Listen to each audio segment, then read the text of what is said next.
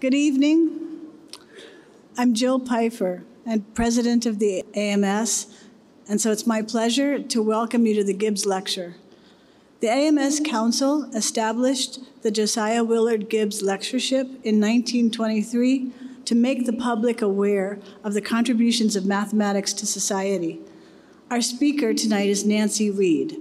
She's a professor of statistical sciences at the University of Toronto, a Canada Research Chair, and director of the Canadian Statistical Sciences Institute. She received her PhD in 1979 from Stanford and an honorary doctoral degree from the University of Waterloo in 2015. Her main area of research is theoretical statistics. She's had a focus on the accuracy and effectiveness of inferential statements, particularly in connection with understanding complex data sets, and we'll hear more about that this evening. Nancy Reid has received more awards and honors than I have time to tell you about tonight, but I must mention a few. She is an appointed officer of the Order of Canada, founded in 1967 to honor people who have made an extraordinary contribution to the nation of Canada. She was cited for her leadership in the field of statistical inference, helping to facilitate sound policy decision-making. She's also an elected member, or rather foreign associate, of the U.S. National Academy of Sciences, fellow of several other societies, including Royal Societies of Canada, of Edinburgh, of London. As well as this lecture, Professor Reid has given many named and distinguished lectures around the world, including being an invited speaker at the 8th International Congress on Industrial and Applied Mathematics at Beijing.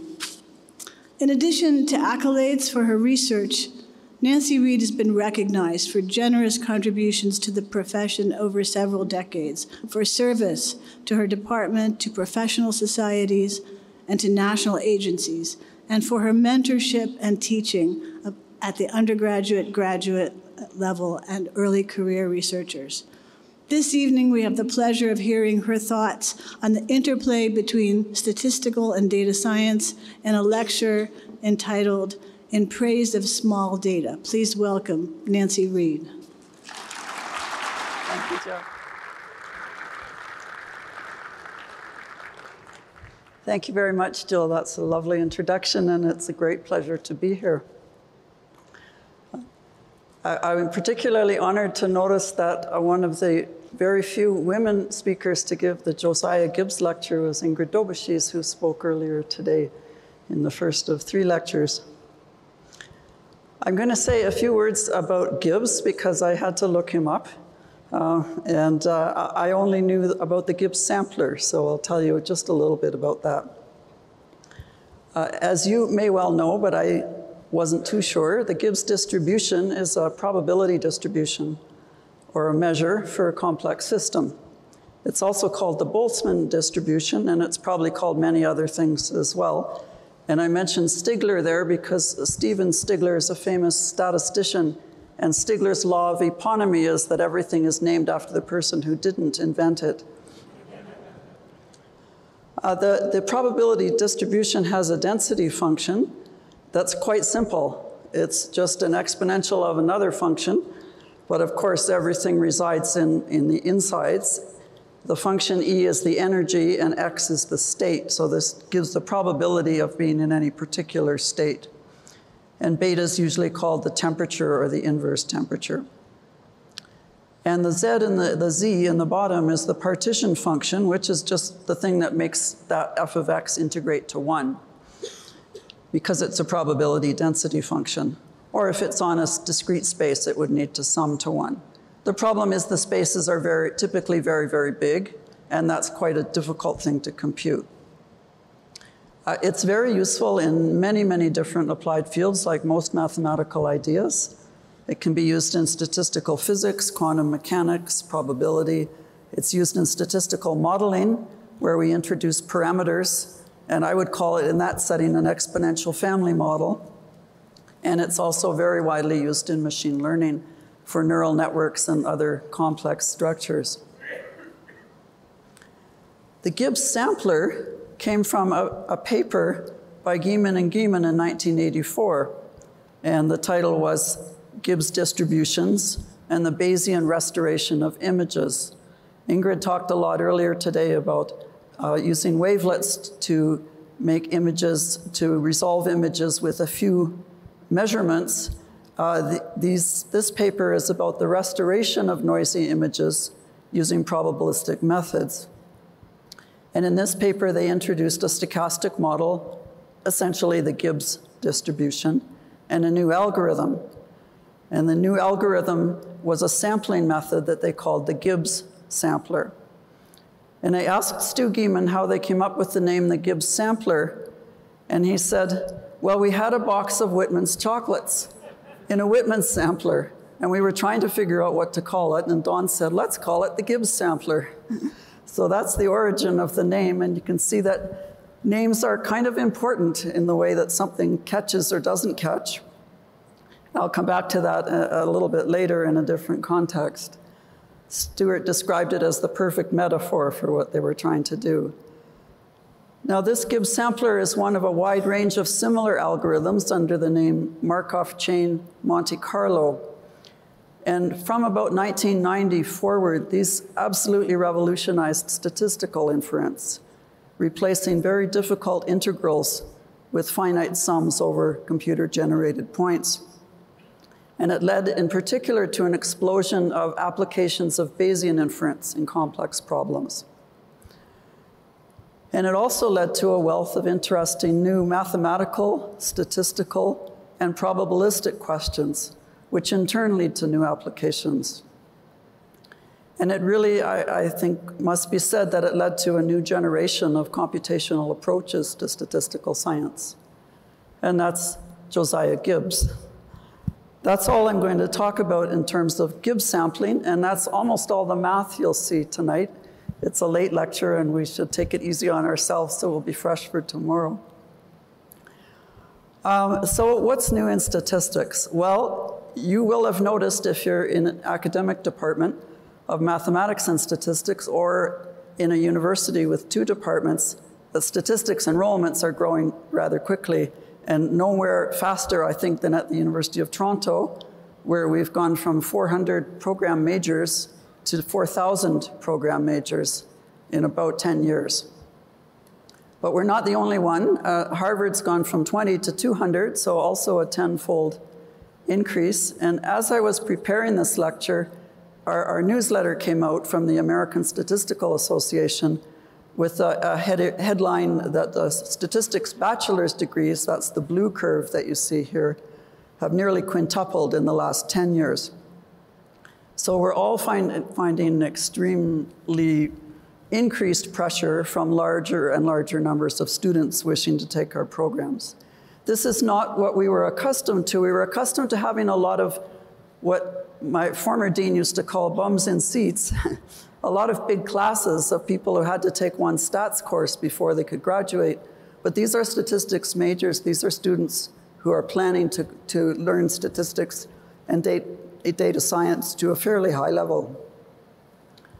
The effect it's had, or the impact it's had, in addition to making statisticians rather happy, is that we're looking much more outwards. Certainly at my own department, we've been given quite a few new faculty lines to accommodate these students, and many, many, many of them are joint with other departments, and even the ones that aren't joint with other departments are kind of cross-disciplinary type appointments. So I would say we've gone from my training 40 years ago, which was rather theoretical and somewhat inward-looking, to being much more outward-looking. What caused all this? I started to notice it around about 10 years ago. This is an article that every statistician pinned to their bulletin board at the time for today's graduate, just one word, statistics. This was on the front page of the New York Times. And it surprised me to realize that only 10 years ago, at least I was cutting things out of a paper newspaper and keeping them, which you don't see anymore. But we all kept this one because it was just before this exponential curve started, but we had a feeling something was in the air. Now, the something that was in the air for a while was called big data. This was a thematic program that the Fields Institute hosted in winter 2015, so that's about 5 years ago we were starting. And that ran for 6 months with workshops also across the country, but the bulk of the activity at the Fields Institute. By 2018, when we had our recapitulation workshop for the thematic program, big data was kind of out of fashion, so we renamed it data science, and that's kind of what people are talking about now. And I just put the two full-length posters up. The details are too small to read, but I just wanted to emphasize that you can't run a program in big data or data science without the involvement of quite a wide range of people that work hard to get these things off the ground, and their names are all listed here. So now, fast forward, data science workshop was 2018, now we're in 2020, and there's data science everywhere you look. This is just a handful of things that I found from Google. I put the Alan Turing Institute near the top because they were very quick off the mark to invest a lot of money in data science. The Harvard Data Science Review I wanted to mention, it's also on the next slide, but there's degree programs you can see at various places. There are data analytics boot camps here in Denver. I think they're running now. My favorite one is this one, Learn Data Science in Your Browser. Can you imagine if someone said, learn physics in your browser? They're not quite as similar as the established disciplines yet. It's not quite there. It's definitely a job. It's definitely an area where students want to learn things. I don't know if it's a research area yet, but it's getting there. There's a very, very nice overview in the current issue of the Harvard Data Science Review by Xiaoli Meng, the editor-in-chief, on his view of data science, which he calls microscopic, telescopic, and kaleidoscopic. But I think it's a rather thoughtful kind of overview of what this discipline might be. But I'm going to talk mostly tonight about statistics and data science, as I promised, and where the overlap is. So I'm going to start with a kind of, when people say, well, what do statisticians do, or what is statistics about if you only had one slide? I turned to one of my favorite books by Cox and Donnelly called Principles of Applied Statistics. And it's set out in this way, that you start with in theory, you start with a scientific question. You think how data might shed some light on this, and then you plan to collect such data. And in that planning, you have to consider all the sources of variation and how you might minimize their impact with careful planning. So that's kind of step one of the applied statistics process. Then we need to develop strategies for analyzing the data that we get, and that involves modeling, mathematical modeling, computation, and new methods of analysis, or careful and clever use of old methods of analysis. But in addition to that, we want to know that our methods of analysis are sensible, so there's a whole strand of statistical research that tries to assess the properties of these methods. And that's what I've done throughout most of my career. And then for the particular scientific question, we need to know what impact these properties have on our problem. Somewhat newer in the sense that it hasn't been emphasized in statistics programs is communicating the results, both accurately, but not too pessimistically, often using visualization strategies. But very important for statisticians, conveying the uncertainties. And I emphasize the not pessimistically because statisticians do get a bit of a reputation for being, oh, you can't say that, and it didn't mean that, and you can't do this. And when we're working in an interdisciplinary world where the scientists are extremely enthusiastic about new insights, we're kind of the downers in the room. And I think it's important to be careful, but not to be overly pessimistic. Now, data science is just a little bit different. I'm going to come back to many of these topics, But, and maybe just before I leave this slide, I wanted to emphasize that this is where most of our statistics courses are, the strategies for analysis and assessing the properties of the methods. Some courses cover the planning, but actually scientists are very, very good at designing experiments. Communication, we've really been not so skilled at conveying, but we're working on it, I would say. In data science, you can't have a bullet list, you need to have a workflow. So I made up my own workflow. It's a rather dull one, but I did it myself, and I did it all in Beamer, and it took like a day, so I'm gonna use it. And there's a new emphasis in data science on the acquisition and preservation that really is a different realm of activity from conventional statistical science. And then there's what you might call the statistical science bits, slightly reworded, making sure the data is trustable and usable. Fit for purpose is a phrase that's sometimes used. There's the modeling and analysis part, and there's definitely a very strong and new emphasis on reproducibility. Although it's fair to say that statistical science has been discussing reproducibility for some time, but not in a more technical way that's not so easily conveyed to the layperson. And then there's new issues arising around security and privacy as data is collected about people more and more readily.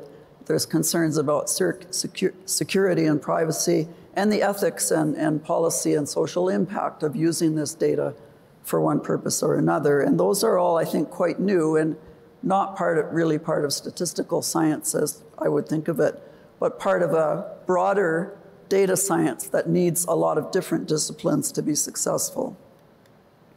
Oh, there's the workflows that you can find that are snazzier than mine, but I'm sticking with the dull one.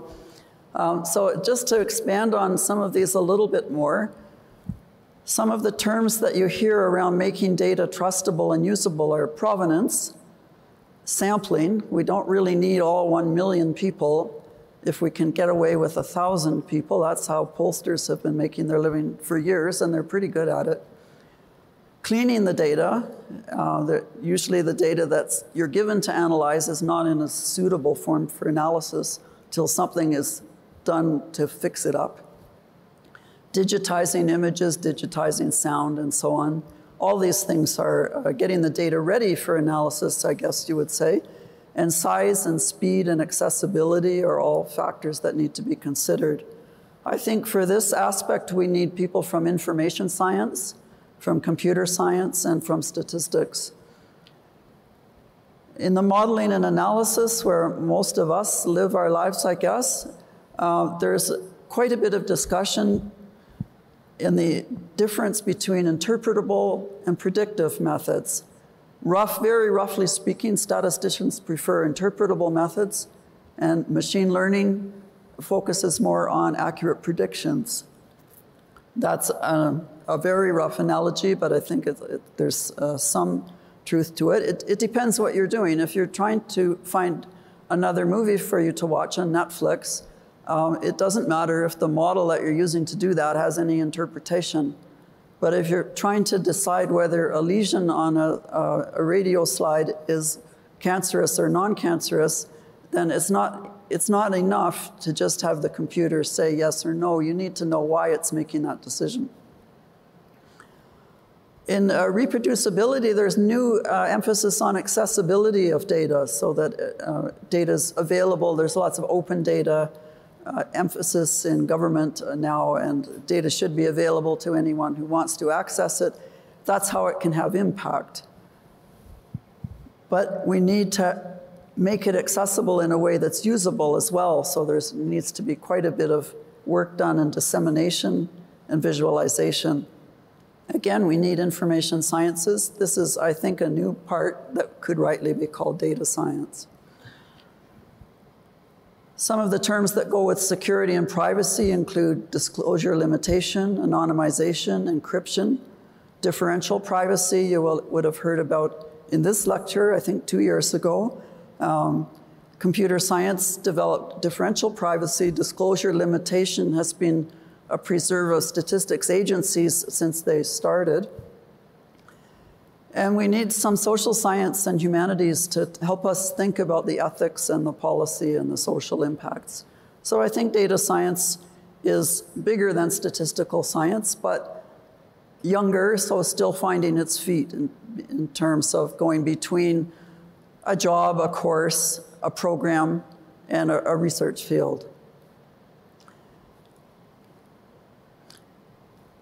And in all of these, we need mathematics, statistics, computer science, and then I've emphasized in particular domain expertise, because these problems live to be used. It's not a self-referential system, it's an outward-looking system. So I'm going to spend the rest of my time on just two examples of statistics that kind of crosses over into data science. The first example is going to be about wildfires. And in particular, I'm going to look at a headline that was in our Globe and Mail at the beginning, well, 1 year ago now, January 2019. The Globe and Mail is published in Toronto, and it's a national it calls itself Canada's national newspaper, but everyone outside of Toronto calls it Toronto's national newspaper because people in Toronto don't notice, but when you're not in Toronto, people in Toronto think everything is happening there. This headline was, BC wildfires stoked by climate change likely to become worse. Study. Whenever I see study in a headline, then I want to go and look up the study, so I did. And the study was a paper in a journal called Earth's Future. And the authors are Canadian. They're from the Pacific Climate Impacts Consortium and the Canadian Centre for Climate Modeling and Analysis. And the title of their paper was Attribution of the Influence of Human-Induced Climate Change on an Extreme Fire Season. So what does that mean? So you might think, well, of course it's obvious. The world's getting hotter, so we're going to have bigger fires. The world's getting hotter, so we're going to have, more floods. We're going to have this, we're going to have that. I mean, everyone says that, and it's kind of true, I guess. But really, how can you attribute exactly the fire in British Columbia in 2017 to climate change? Well, that's a whole field of study called event attribution. And the National Academy of Sciences published in, I think, 2016, but maybe 2015, a book on the attribution of extreme weather events in the context of climate change. And they refer to the relatively young science of extreme event attribution. Seeks to tease out the influence of human-caused climate change from other factors, such as natural sources of variability. There are naturally hotter and drier summers and colder and wetter ones, and so we're trying to separate out the different sources. So in this paper, they used a large ensemble of CAN RCM4. What's that? Well, that's a regional climate model for Canada, CAN Canada RCM4. It's the 4th version. And what it does is it takes a global climate simulation that Canada has run, and it downscales it to British Columbia, so that's the regional part. And it gives them a simulation of the climate in British Columbia for any period of time that they run the model for. So they simulate the global climate. That's a combination of a lot of physics and hydrology and so on, and mathematics, numerical analysis. And then they downscale that to British Columbia. And they used 2 time periods, 1961 to 70 and 2011 to 2020.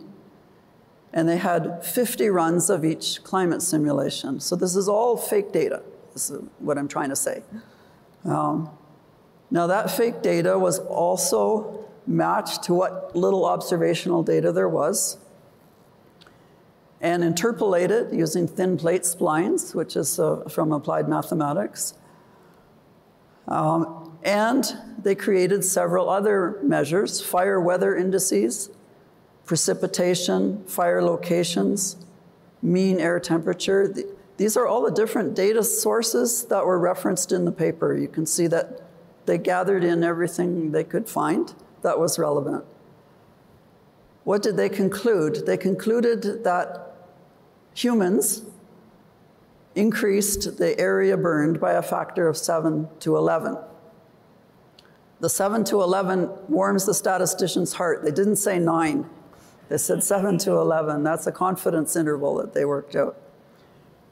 They found several other measures that could be attributed to climate change.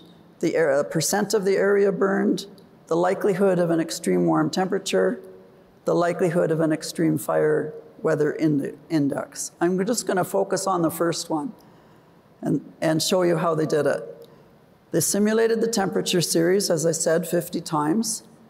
They related temperature to fire weather indices. That means an index that tells you how bad the fire season is this year.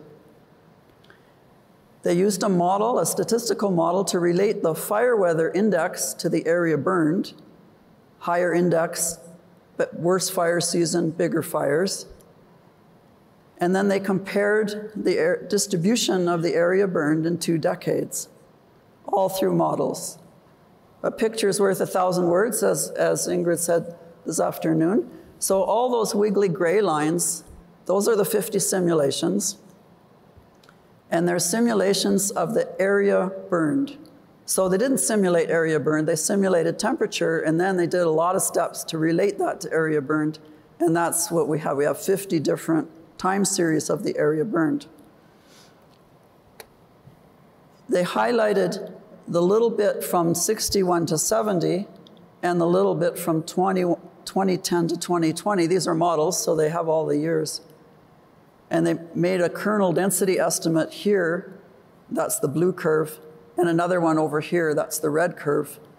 There's the fire from 2017. It was big, and it's way out in the tail of the blue curve, but it's right in the middle of, well, not very far in the tail of the red curve. That's the 7 to 11. Well, the 7 to 11 is the little gray wiggles around it. The 9 is the one right in the middle. You see, it would be very unlikely to get such a big fire in the decade 61 to 70, but it's not very unlikely now. And what changed? Well, we did. We heated up the planet. So that's the basis on which these decisions are made, or these conclusions are made. Okay, well, that was then. Now Australia is burning, and all the news said that it was because of climate change. The more measured news item was from the BBC, which asked the question. Most other news sources gave the answer. But in this article, the experts are quoted as saying the science around climate change is complex. It's not the cause of bushfires, but it is the cause of making the bushfires more often, more frequent, and more intense, which is what we're seeing. And the chief executive of bushfires in Australia said, we find it very difficult in general to attribute climate change impacts to a specific event, particularly while the event is running. So I think that we have to wait a little bit. We need to do more modeling and more study of all the impacts on climate for the Australian fire season, and then we can look at an event attribution type analysis. But just when I got this all prepared and thought, okay, and on to the next example, this came out, a new paper in Nature that was reported in the Washington Post that says for the first time, scientists have detected the fingerprint of human-induced climate change on daily weather patterns at the global scale. And it goes on to say, if verified by subsequent work, the findings would upend the long-established narrative. This long-established narrative is weather is weather, it's what you get. Climate is what happens over the long term, and you can't say that because it's hot today, that's climate change. That's the established narrative. And in fact, well, I've emphasized here the new study uses statistical techniques and climate model simulations because that suits my narrative. But the part I left out was they claimed that the authors started this study because of Donald Trump tweeting on a very cold day in the winter that climate change must be bunk because it's so cold out today. And they thought, well, let's look at this a little bit more carefully. So this is, I think, the first of some analyses that we may be able to see now in weather events, the fingerprint of climate change. But it's very tentative still, I would say. Okay, so that's a hard science or a physical science example. My next example is a social sciences example. And I found it on, like I find many of my examples on Twitter. This was tweeted by the New York Times, and it said, "Want to live longer? Try going to the opera." There you go. Researchers in Britain have found that people who reported going to a museum or concert even once a year lived longer than those who didn't. I thought, I'm going to have so much fun with this. This is perfect. In fact, I found it not on the New York Times web tweet, but I follow Calling Bullshit, who tweeted, "Want to live longer, try driving a BMW." And I just want to point out, there's a talk tomorrow evening by Carrie Diaz-Eaton, who teaches a course called Calling Bull with R. It's based on the course given at the University of Washington called Calling Bullshit. And I mentioned the importance of naming. Someone tweeted, "Where are our students learning the kind of thing that they would learn in this Calling Bullshit course? This looks great." And I looked up the course as soon as it was announced. It got a lot of press. And I thought, wait a minute, I've been teaching that for years. But I called it Statistics in the News. Well, that was a boring name. So you see, naming can be quite important. Okay, Twitterfest had a blast with this. In other news, people who eat brunches in absurdly priced museum cafeterias live longer. Rich people live longer. Who knew? Seriously, you get paid for this? Oh my God. But my favorite was the joke that I found on a website. Did you see that going to the opera makes you live longer? No, it just makes it feel longer. I wish I'd thought that up, but that's my friend Tom Lumley, who has a great blog called Stats Chat that I can highly recommend. Okay, so let's have fun. So I looked at the New York Times article first, and then they claim that there's evidence that simply being exposed to the arts may help people live longer. Researchers in London followed thousands of people. The study controlled for socioeconomic factors like income, educational level, and mobility. Okay, that's sounding fairly serious. They collected data from 6,700 people, that's not a small sample, who responded to questionnaires. This got me worried. The researchers combed through the data they had collected to search for patterns. That should send your Calling Bullshit detector going, or your alarm bells ringing. Combing through the data to search for patterns doesn't mean that you've proved anything, of course. Well, it's not fair to just rely on the New York Times. The article was published in the British Medical Journal. It was called The Art of Life and Death, a 14-year follow-up analysis of associations. And this is the first page. It's by Daisy Fancourt and Andrew Steptoe from University College London. And they mention the English longitudinal study of aging. So more Google searches, that's a thing. It's an ongoing study in the UK of insight into a maturing population. That's many of us. The baby boomers are being studied because we're going to have such an impact on the health system, I guess. And this English longitudinal study of aging is a very serious and ongoing effort with several waves and lots of papers published about it. And it was developed as a companion study to a similar one that's being carried out in the United States called the Health and Retirement Study. Everyone in the study was at least age 50 in 2002, and it's a nationally representative sample. And they have, as I mentioned, just under 7,000 participants with complete information. And they found information on their mortality by linking their records to the National Health Service. I mentioned record linkage in small print here because that's a whole area of statistical study that's also very important in the big data era.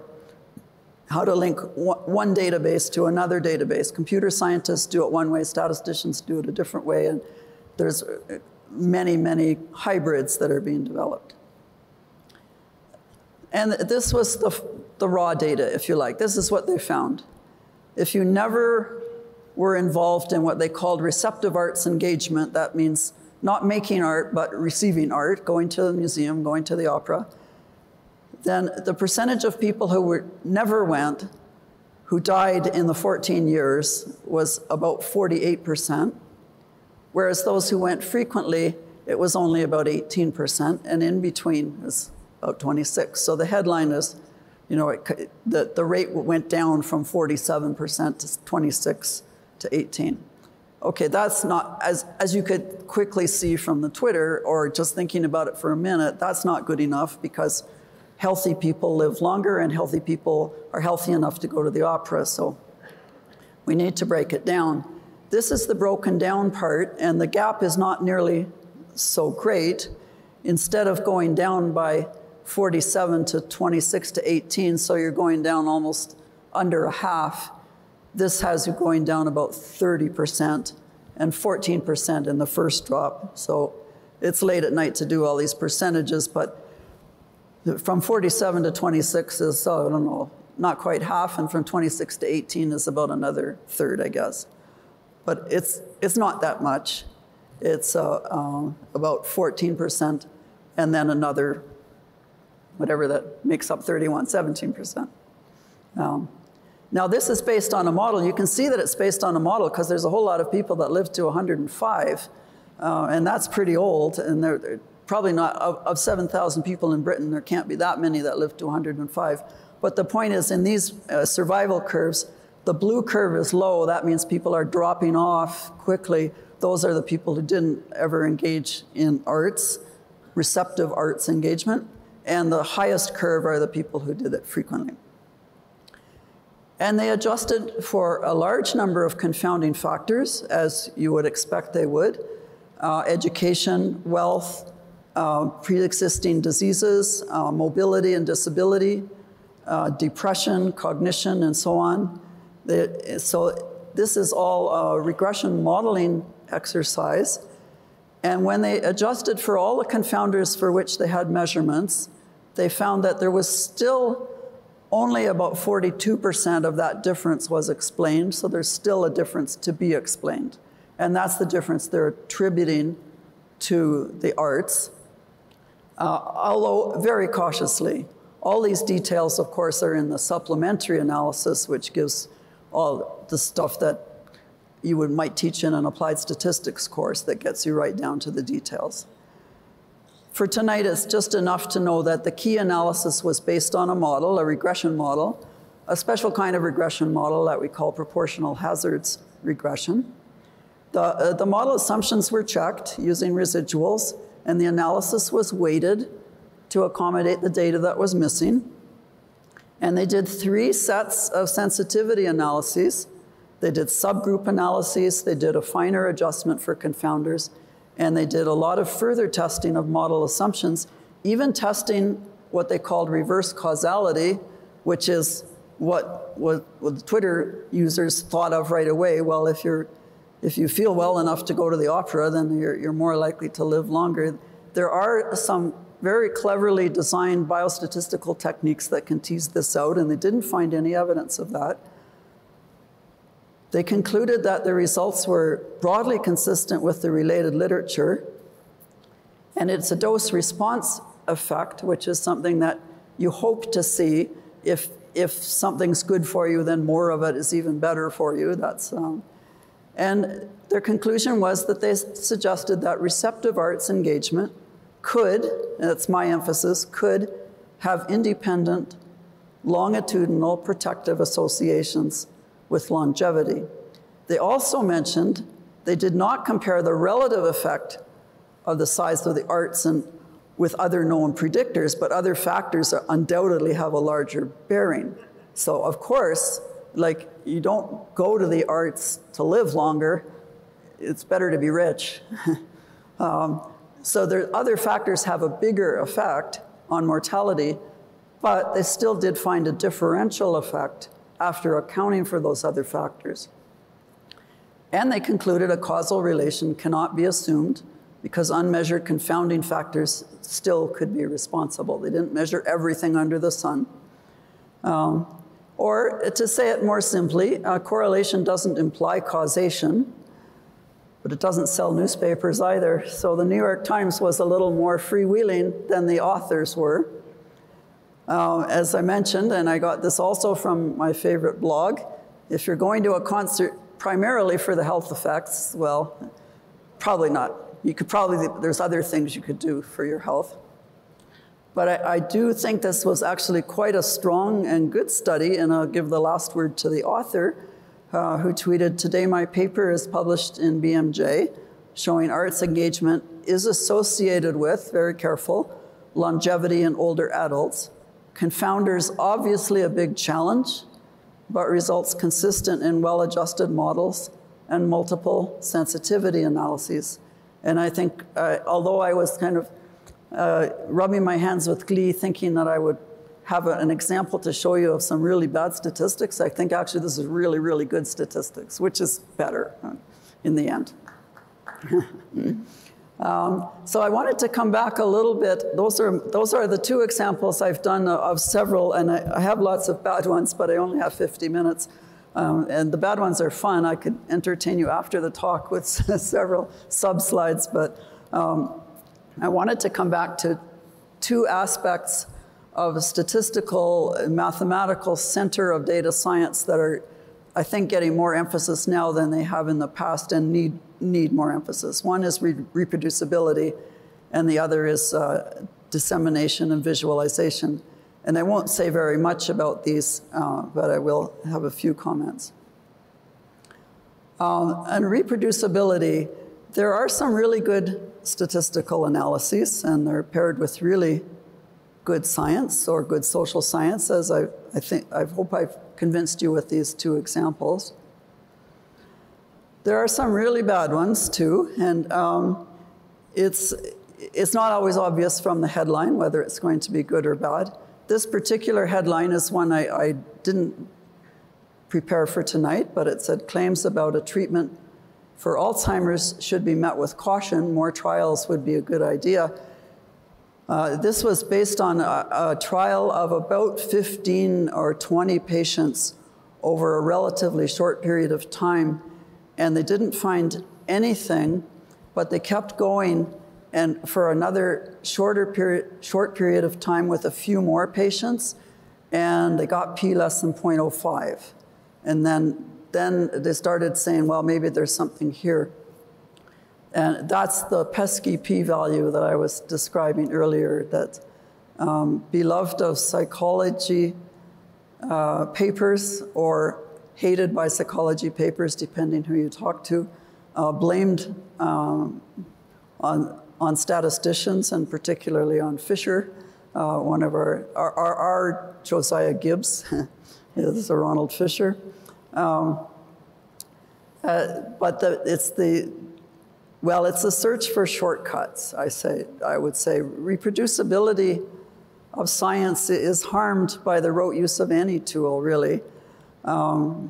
If you don't think about what you're doing, then you can make mistakes. You have to have a sanity check. But p-values are unfortunately one of those tools that are misunderstood and misused. Here's another study that I would love to talk about in detail. Can intermittent fasting reset your immune system?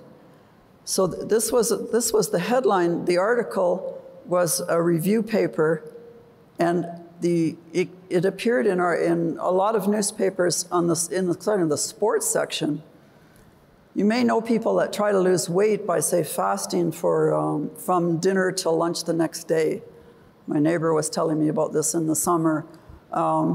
And there's certain amount of evidence that fasting increases longevity in mice, hashtag in mice, watch for that one. But the fasting that's usually looked at is something like 5 days on and 2 days off, or several days of fasting followed by a low-calorie diet, or there's all these different things. Okay, they're all almost impossible for any of us to do, but it might not be impossible to go to bed after dinner and not eat until lunchtime, right? And if that was just as good, well, okay, let's try it. But this study was it was a meta-analysis of many studies, most of them in animals, very few of them in people, and only one of them in people that were followed for more than about 3 weeks, and most of them didn't stick to the diet. So P was less than 0.05 in one of those studies, but Yeah, that's the flag, I think. Let your alarm bells ring when you hear the effect was small but statistically significant. It's probably more complicated than that. Most science is. This was another one that has a very misleading headline. Quitting Facebook could change your life. Of course, the article was much more circumspect, but the article was measuring people's feelings of well-being after they gave up Facebook for 2 weeks, I think it was. But in fact, the article was written by economists, and what they were really interested in was how much money would they have to pay you to give up Facebook for 2 weeks, and they found they had to give you $102. And it was much more about the economic impact, and it was very little about the effect on your life. So those are some of the ones that have been in the headlines recently. Visualization, so I mentioned that because, of course, there's lots of data out there, but it's awfully hard to look at. So mostly what we see are the pictures, and the pictures are dimension reducing. Obviously, they're reducing something very complicated to 1 or 2 dimensions, or maybe 3. So there's good ways and bad ways to do that. Again, coming back to the Australia fires, misleading maps and pictures go viral. And this was a map that was incorrectly attributed to NASA, to a view from space of the Australia fires. But in fact, it's an artist's rendering of the view from space of the fires evolving over time. So all that bright glow is aggregated fire over several days. So if the fires went out, the glow didn't go down, it only got brighter. So it's actually quite misleading. And again, I'm indebted once more to Thomas Lumley. This is the map that was made by the Guardian's illustration department, Nick Evershed in particular, the Guardian of Australia, which shows more accurately, in some sense, where the fires are. It's much less dramatic, of course, than this, and but it's somehow more visually more honest. Now, maps are never honest, as we know. The areas, we're mapping a globe to a flat plane, so they can't be completely honest, but this one is somewhat more honest. Why did I call my talk in praise of small data? Well, I would say, as a benchmark, no matter how much data you have, you don't have as much as you thought you did. Why is that? Well, problems are complicated, and we're looking for the things we're interested in often involve people, and we just don't have that much data on all those people. So for the wildfires example with climate change that I mentioned, there were 50 climate simulations times 10 years, so that's 500 observations that went into each of those curves. That's not very many at all, but those 50 climate simulations take a long time to run. How good are those climate simulations? All this attribution is based on the simulation. How good are the models? There's another very interesting recent paper in the Proceedings of the National Academy of Sciences by 2 climate scientists worried that the climate modelers are not being very open about how much their models disagree with each other, because they're worried that that'll be taken as a sign that they don't know that the climate's actually changing. And they do know the climate's actually changing, but the models can't really do the fine scale work yet. And they certainly, the downscaling, for example, to the New South Wales or lower British Columbia is really tricky and probably not that accurate yet. The museum item that I mentioned, well, that's the 6,700 people that had complete information. That's a huge sample. Those people have to be tracked and linked, and they all had to fill out a detailed questionnaire. That takes a long time and a lot of money. You're not going to get a lot more than that. Well, you'll hear people say, oh, we've got 1 billion observations. Like Google has 1 billion observations on everything, but often they're looking for very, very, very rare events, like the Higgs boson. Yes, they have terabytes of data they're collecting every minute or something, but really what they're looking for is not a needle in a haystack, but like a microneedle in a haystack the size of the solar system. So there's, all of a sudden, you don't have that many observations. If you look at the pictures when the Higgs boson was announced, there's not that much data in those pictures. It's amazing. We have 1,000 observations in every county on every day, but those aren't independent observations. There's correlation over time, and there's correlation over space. So if you're perfectly correlated to your neighbor, then there's no point in measuring both of you. There's no new information added by asking your neighbor if they're going to give the same answers that you gave. So correlations can really deteriorate and make the sample size much smaller than it appears on first glance. And the thing that I would give another talk about on another day is when you have lots of data, then of course you want to do more complicated modeling. You want to fit more higher dimensions, or you want to look for more complex dependence models with more parameters, or you want to look at the extremes. All these examples are like that. So there's a lot of work in theoretical statistical work ongoing now, and it's a very exciting area to be working in. But there's not going to be a lot of data for that because we're always going to look further and further for the more rare events. Quality is much more important than quantity, much, much more important. You can have millions and millions of observations. The Literary Digest poll of 1936 interviewed, 100 million Americans, and they got it wrong because they only interviewed Republicans. So it's easy to have a lot of bad data. Quality is much more important than quantity. In another talk I gave, I said it's not about big data, it's about smart data. And then I was kind of embarrassed because I was quoted about that. Nancy Reid says it's not big data, it's smart data, but I didn't actually say it. I got it from the Gartner hype cycle, where they changed their category of big data to smart data at some point. But it's like in life, quality is more important than quantity. It's late in the evening. I'll leave you with one of the worst visualizations I came across in preparing for this talk, because you might be hungry and you might be going out for pizza.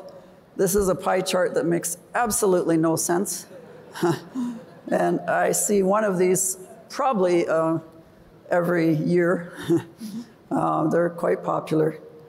And I'll say thank you for the opportunity to speak with you.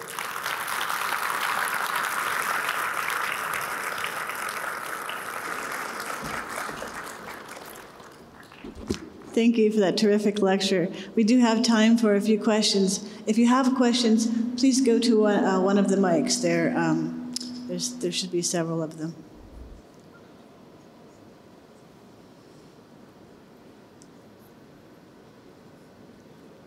Sorry, it's hard to see, Val. Well, I wish we could have another. We see. Okay, thank you. Here, go ahead. Hi there. Thank you for a lovely talk. I'll plug my talk at 3:15 tomorrow, talking about big data and data science and statistics and why statistics need to change. But how do we get our departments to value our research that we're doing in data science when a lot of times they feel that theoretical mathematics and statistics is more important than, say, working with real data? Yeah, it's hard. I agree. And it's every department is different, and every university is different. There does tend to be, especially in mathematics and statistics departments, people's hearts are in the theory often. I have to say, as a statistician, my heart is often in the theory, and I'm sometimes a bit embarrassed to give talks where there's no theory because I think, well, it's not serious. But I'm weaning myself off that because it's so important for society and science, right? And it's become so obvious, and I think that's why statisticians are kind of excited to see their field growing. We knew it was important, but now it's so obviously important in so many different dimensions that you just have to keep saying it. If your colleagues don't agree, show them the student numbers. The students know that this is important, and that's where they want to be. But I appreciate it can be an uphill battle. And Academic departments are slow to change, as I guess we all know, but they're changing.